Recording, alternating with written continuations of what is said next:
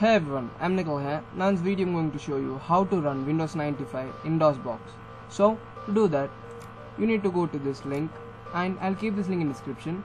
Now you need to click on this zip and click download button over here. And it's 45 MB file, so it will be downloaded. It will take some time. And from here in this website you can just also run Windows 95.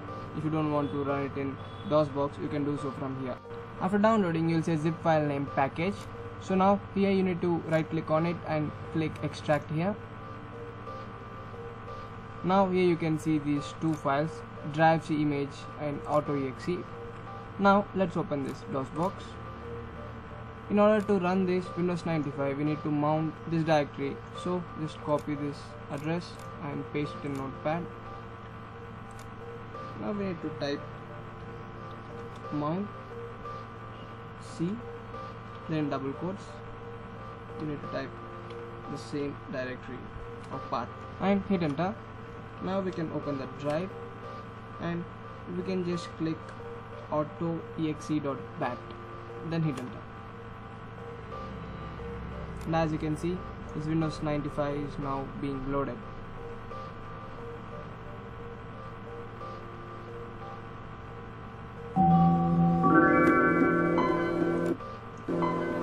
All the sounds and other drivers are installed into this Windows 95, so you need not to worry about that. And with this Windows 95 you can do whatever you want and you can just run any program that you have in this Windows 95. Like we have this Minesweeper, we can play that, or we can just open a notepad, something like that. If you want to make your DOSBox full screen, then just click Alt Enter, and as you can see it is now in full screen. And if you want to make it small again, you need to again press Alt Enter. So now I'm just shutting this Windows 95 down. So let's click on the shutdown. Yes. We can now exit the DOSBox. So that's all guys. I'll talk to you in the next video. Subscribe if you like to watch more videos like this. If you like this video, click the like button. And thanks for watching guys. Have a nice day.